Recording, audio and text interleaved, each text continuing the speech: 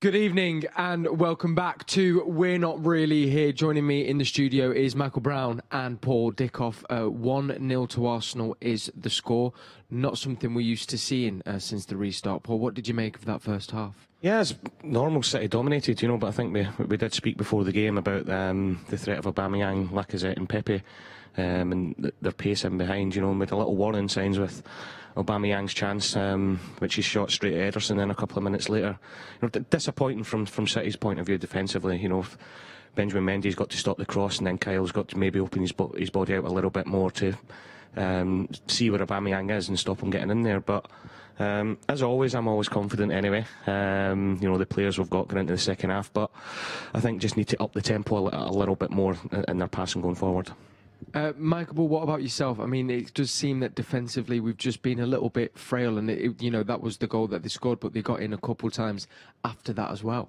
Yes, they did. Obviously, there was a header from Mustafi, which was a good save from Ederson. It was that earlier opportunity through the middle with Aubameyang. You would have expected to do better. Good save from Ederson yet again. So it's those opportunities Manchester City have got to stop letting the opposition get. Probably too many on a few occasions this season, and it's about learning from these faults almost. But, regards to controlling possession, Manchester City have been good. Again, good to the eye. What I would say is you'd expect a little bit more of opportunity created, shots on target. Only one shot on target in the first half, and that's difficult to take. So yes, you can understand Arsenal. They've got a good shape. It's hard to sort of break through. As you said, pace and power is going to get through that. But just going on to the goal, it was a fantastic goal from Arsenal's point of view. And you sort of say yes, there could be something better on a cross. There could be something better on the back post defending. But I think there was 18 passes, 10 of Arsenal players, and we talked about Arteta touching the ball. It was a good goal. So sometimes you've got to sort of say, hold your hands up, it's been a special goal against you. Arsenal making it difficult as well, though. We said at the start whether it was going to be 3 or the back at 5. It's 5 a majority of the time. And then Pepe and Aubameyang are dropping back in to make it a 4. And they're defending 5-4-1 in the middle of their half sometimes. And I think City have just got to make sure that they move the ball a little bit quicker, but also as well as having Gabby up there, maybe try and get some more runners into the box to give them a bit of a hand. With the build up towards the Arsenal goal, there was a chance there for Sterling, and it's something that we've touched upon because it goes without saying, he has been brilliant this season, but just decision making sometimes in the final third. I mean, he'd won the ball back, done well, but then didn't do one thing or the other with it, and that just seems to be something that we see a lot with City, is that we dominate, we have that chance, and then before you know it, the ball is up the other end and in the back of the net. It's tough to take. Well, it is tough to take, and this is Manchester City, who expect to score goals, expected to win. We're all probably a little bit overcritical, but we still believe, as Paul said, in the positive. Pep Guardiola, half-time, will get them in and say, right, where do we need to be? Can we go a little bit higher in wider areas? Can we get in between the right-sided centre-back and the right wing-back and on the other side? I think those areas you can thread the passes a little bit quicker, a little bit higher. A midfield runner also. Can someone get past? Can someone just create space a little bit quicker? We understand, as with Pep, he likes that patient sort of build-up play all the time, but he needs to be a little bit quicker to get through. I think if the start of the second half is very similar, I think we'll see Phil Foden quite quickly, because he will, Brownie's talking about third man running, he will get in the box as a midfielder, and he will look to stretch teams from midfield. So it's just not Gabby, it's just not Riyad, and it's just not Sterling. There's that other little bit of a threat to get in the box and get in the end of things. And speaking of the build-up, tell me I might be seeing this wrong, but I feel like, I know we've got Gundogan, De Bruyne and David in that middle three, but watching the game, it feels like we are missing more the Fernandinho or Rodri role of sitting that further back, because the ball was given away for an Arsenal chance there where Rodri or Fernandinho usually receive the ball, and that's so crucial to our build-up play, Paul. It feels like we might be missing just that little bit of composure to work his way up the pitch a little bit more. Yeah, a little bit, but I do think Gundogan does do that very well. Yeah. And it makes me laugh because of where the club is now sometimes, that we do tend to get overcritical if we're not scoring 3 or 4 goals in the first half.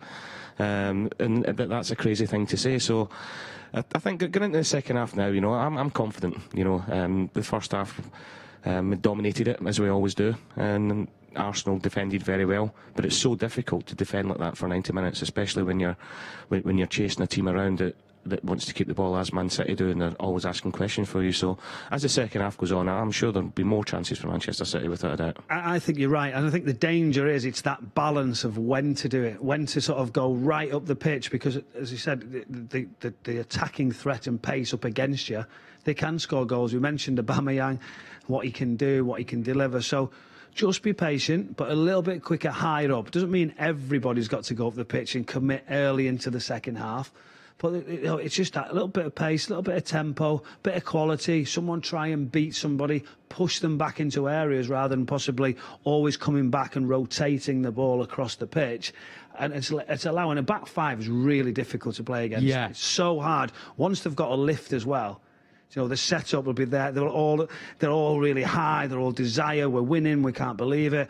They'd be delighted to get in there, go and settle down. So now Manchester City have got to find an angle, got to find a way. And I have that belief, as Paul said, there's some great attacking players, some good options on the bench to try and change this game. It's just that little bit of gold dust sometimes, isn't it, as well? Yeah. That little bit of magic. When you look at the players that we've got out there on the pitch, I spoke about David Silva loads before the game, De Bruyne, and then obviously with Mahrez, with Jesus, and with Sterling, they can turn the game on its head with one bit of magic at any time.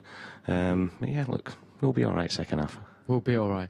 Well, I'm sure we will. And as we say, we've still got 45 minutes to turn things around. We have got Kyle Walker and Shaun Wright-Phillips down at Wembley. Here is what they think at half-time.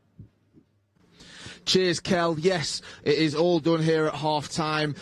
Shaun, Manchester City trailing 1-0.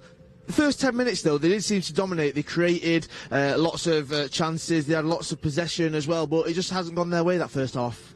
Yeah, totally agree, and I think Arsenal's just got more comfortable and just playing on the break, basically, and playing in behind us. Now, we've still got 45 minutes to go. We know what Manchester City possess on the bench. We know the attacking force that they have. Do you think we'll see some changes? Would you bring somebody on now, switch it up a little bit? I personally wouldn't just as yet. I think if the guys keep plugging away, they have to be a bit patient because, as I said, they're shutting up shop at the back and they're doing pretty decent at it. Now, if there's one team that can come back, score lots of goals, it is Manchester City. But it just seems like Arsenal have not got their number, but they seem to understand and know what City are trying to do, and they're trying to shut them out a little bit. We've got the players like David Silva, we've got Kevin De Bruyne, we know they can turn it on, but we've not quite seen that magic just yet. Yeah, we haven't. They're finding it hard to find the spaces that they normally get. But I think once they find that space as the game goes on, we will all see the magic they possess. Well, hopefully we will see that. 45 minutes left to go here at Wembley. Semi-final, Manchester City take on Arsenal. They are trailing 1-0, but we'll see what happens come full time. We'll see you then, Kel. But for now, back to you guys at the studio. Thank you. Thank you very much, Kyle. Just wanted to pick up on a comment that was there, that kind of seeming that Arsenal seem to have City's number slightly. We didn't really see it in that first game back against Arsenal. Do you think we are seeing, Michael, that Arteta's knowledge of City is maybe shining through a little bit on the pitch, or am I just overthinking that? I think we can overthink it. Okay. They're playing with more confidence, this Arsenal side, as we discussed in the build-up. They've created a couple of opportunities early. They've got the goal. Once you get that goal, it's a huge lift. That apprehension that you have just sort of seems to go away. And there's something to fight for, something to be positive towards. And now everybody's back behind the ball. And as I've just said, now just be patient. But can Kevin De Bruyne go a little bit higher? Can he start on that right-hand side? You know, he delivers those balls in key areas. But obviously the way they're set up, it's the fullbacks and Kyle Walker's going right up, so is Mendy. So there's not that much space. And again, you've got to find an option, but possibly wider and higher up the pitch would be better. I think it is overthinking it a little bit as well, because you know, up until Arsenal scored, they couldn't get anywhere near us. You know, we were dominating possession. It looked as if it was only a matter of time. That goals now gave them something to cling on. As much as early as it was in the second half, it's gave them something to cling on to, and gave them that boost and the confidence, as Michael said there. So I expect, look, the second half's going to be the same. Arsenal are just going to retreat into it, and it's up to us to go and break them down. But we did say 3-1, didn't we? Fingers crossed. We said 3-1. Hey, the goal's there. It's set up. So we'd look good, wouldn't we? We do look good. And hopefully, come the end of full time, we'll be celebrating that 3-1 victory. 45 minutes left to play in this semi-final. It is currently 1-0. Hopefully, we can turn things around. Come join us at full time, and we'll be getting into the full game and much more.